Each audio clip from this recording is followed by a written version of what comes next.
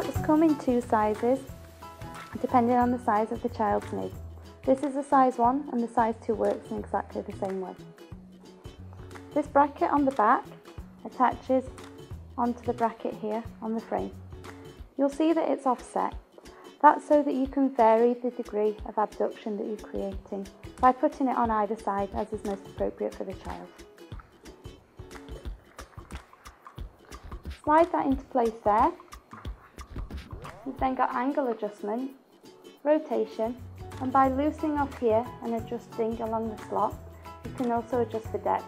Height adjustment is here on the front of the frame.